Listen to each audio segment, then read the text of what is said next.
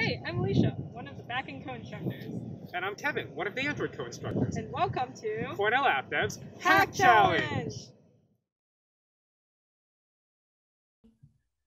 I want a better intro. Doing it like a personal intro was so easy. What am I supposed to say now? Maybe I can do something like, hello everybody, welcome to Hack Challenge. Alright, you know what? You intro this. I don't want to start. That was the intro. All right. I'm leaving that in. No! I have full reins over the Premiere Pro. Terrible. Anyway, this is this semester's Hack Challenge Kickoff. We're going to be talking about important information for you to know for this semester's Hack Challenge. So let's just get right to it. All right, so let's just run through what we're going to be talking about today. So we're going to talk about what exactly is our Hack Challenge, the technical requirements that you're going to need to have in the app, and finally, the most important part, how do you win prizes? We're going to also talk about team matching, how do you find teammates here, and a bit about what's it looked like in the past. All right, so we can talk a little bit about what exactly is the Hack Challenge here with the overview. So Hack Challenge, as the name implies, it is a hackathon, but it's rather a 2-week extended hackathon instead of like a 2-day hackathon. So this is where we're going to take students from all of our courses, iOS, Android, backend design, and have you guys work with each other to create a fully functioning app. Not just a front end, not just a back end, not just design, but something that combines all of them together for a final product. So we're going to have course staff mentors, people on AppDev who are in our sub-teams, helping you guys out. And we're also going to have challenges and prizes. So here's the general timeline. It's going to take over the course of 2 weeks. Technically, team formation opens, during Thanksgiving break, but you don't have to do that until after Thanksgiving break. It's going to be due Tuesday on December 1st at midnight EST. Then after a week, we're going to have some midpoint checks with our mentors, just making sure that you guys are on track to finishing your app on time. And we'll also have midpoint submissions.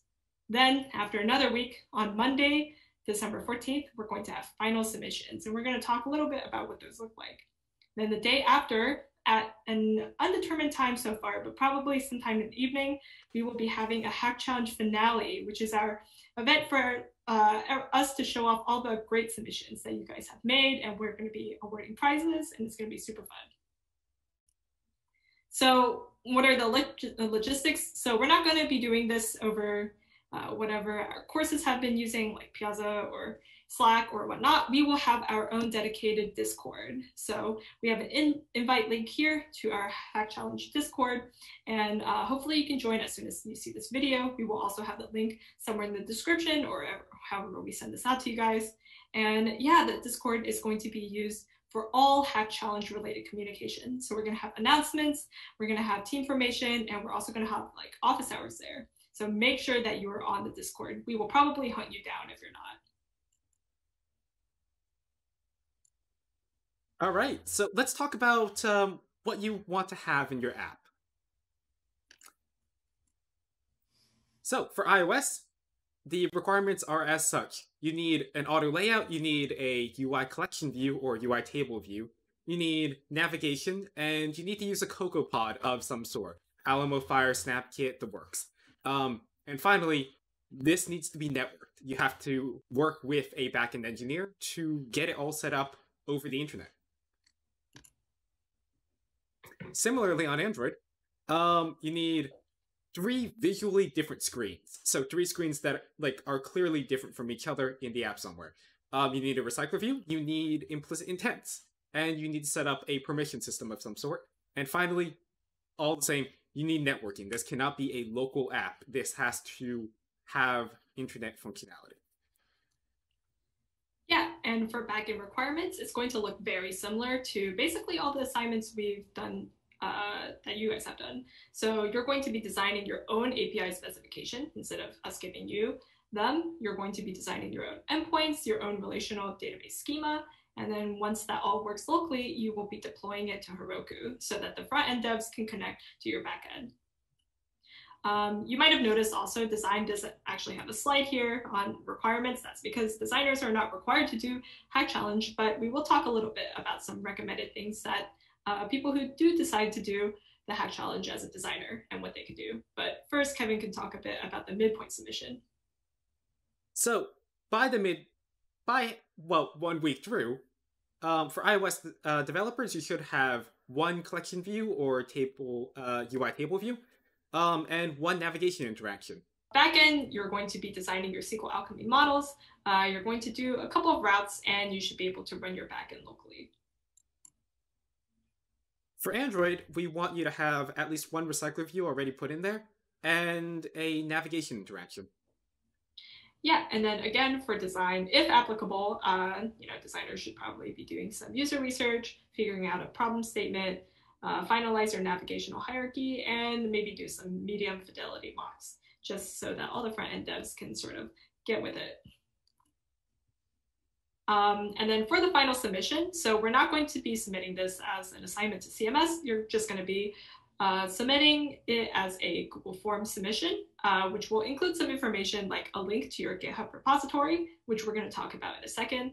And it's going to have a README for each repository describing your app. As a note, so Cornell has their own GitHub repository. You might know it as like Coesis, C-O-E-C-I-S. Don't use that. Use like the normal public GitHub so that people are able to view your beautiful source code. So let's talk a little bit about GitHub. I believe Kevin actually has already made a demo about Git in GitHub. So we will be releasing that for everybody so that you can, learn GitHub. But just as a primer, GitHub is essentially just like a remote site that you can store your source code on. So this makes collaboration really easy. You don't have to like email each other source code or anything. It's all handled in GitHub, and it will be stored remotely, so it's not just on your machine.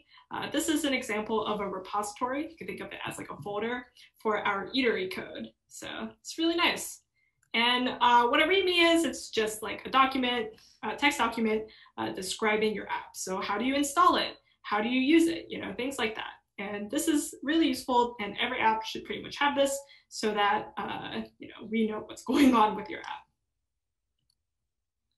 Okay, so we can also talk a bit about challenges. So as with many hackathons, Hack Challenge will have prizes, and every submission will be eligible for winning a prize, which is really exciting. So we have 4 main categories. We have best user interface, best backend integration, best remote era app. So you can think what kind of app would be really useful during this time when we don't get to see each other in person, when we're all quarantined, think along those lines. And then we'll have sort of a judge's choice best overall app. So each team, each person on a team will be rewarded with a prize of about $25 in value. So this might range from like gift cards to subscription services to maybe sort of like, I think like food delivery credit. You will see, it will be a surprise. Probably not for long. We'll probably figure that out soon. But yeah, and it will be super exciting. Each class will also have their own course-specific shoutouts. So these won't have a prize, but it's just a good chance to get your work noticed and shouted out to everyone else in the class for doing such an excellent job. So Kevin will talk a bit about team matching. So for the team requirements, yeah, maximum 4 people per team. That's the limit that we've had historically, and we're keeping that here. No more than 2 backend, 2 frontend, or 1 designer on a team. But a minimum of at least you have 1 backend engineer and 1 frontend engineer. Teams may either be iOS or Android, not both. We don't want you spreading yourselves too thin, and so for now we're restricting each app to 1 platform. And students in multiple classes can choose 1 or more roles. So yeah, you can pick a specific role to play. And when you're finding a team, check out the team formation channel in Discord for a pinned spreadsheet link, where you can submit an idea or browse through all the submitted ideas. write your name and your role down, and reach out to your teammates on Discord. Cool. So here are some past projects and examples from previous winners in previous hack challenges. So this is just an example of what kind of really cool stuff that you're going to be able to make by the end of the semester, right? We have Foodie here. It's a fully functioning app. It looks beautiful. It's really useful. And that's what your app is going to be, beautiful and useful. Here's another one, Birdie, which was super cool. This won one of the prizes, and it has honestly a beautiful design. So make sure to find a designer. They will bring lots of good stuff to your app. And back in the day where we were in person, this would be a fun little kickoff with, a presentation in person. But hopefully maybe in future events we can do the same. But we will still be having our hack challenge finale, and this will be synchronous. So we can have our own little Zoom room party.